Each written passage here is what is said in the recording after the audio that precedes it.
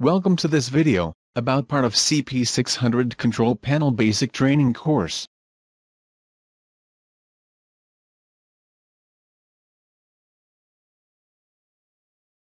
In this video, we will show you how to change permanently the real-time clock of your CP600 control panel.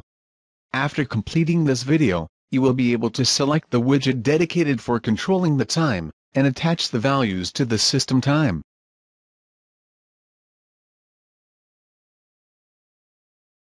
In order to change the real-time clock value from your panel, we will use a special widget available in the Basic Edit Controls library.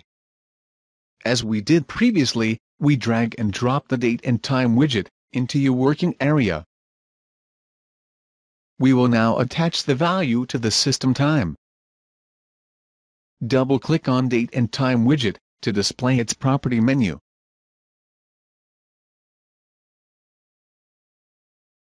Check the System Source Radio button, and select the System Time tag in the list. Don't forget to check Read-Write option.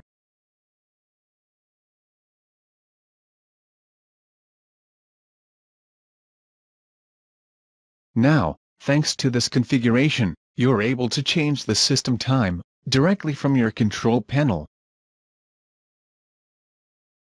Thank you for attending this video. If you want to learn more about CP600 HMI, please use the following link. Or if you have an additional technical questions, you can contact our helpline support. For general comments and questions about this video, don't hesitate to contact us.